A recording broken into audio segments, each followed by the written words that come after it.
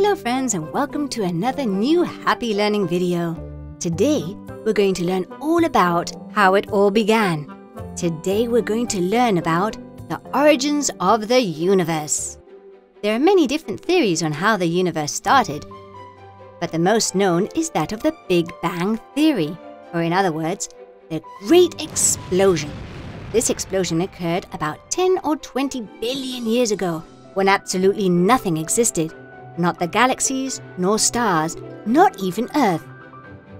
This explosion caused a gigantic cloud of dust and gas, and the temperature was incredibly high. It was really super hot. This cloud was even in shape, but it began to grow and grow at such a tremendous speed, suffering temperature changes along the way. It was at this stage that the universe began to form.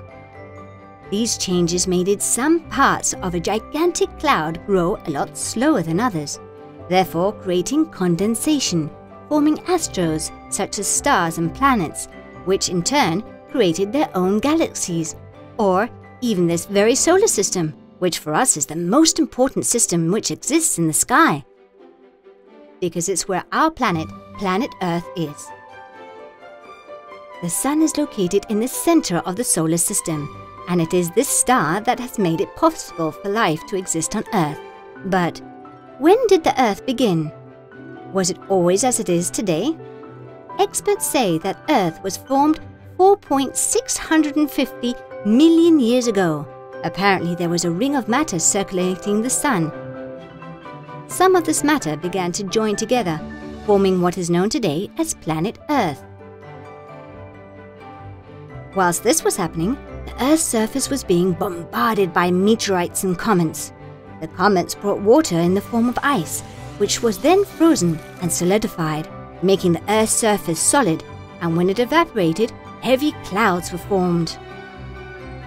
When the Earth's temperature descended, the clouds produced an almighty downpour, as in the largest flood one can imagine. And as from then, water began to cool, giving birth to life, this beautiful life.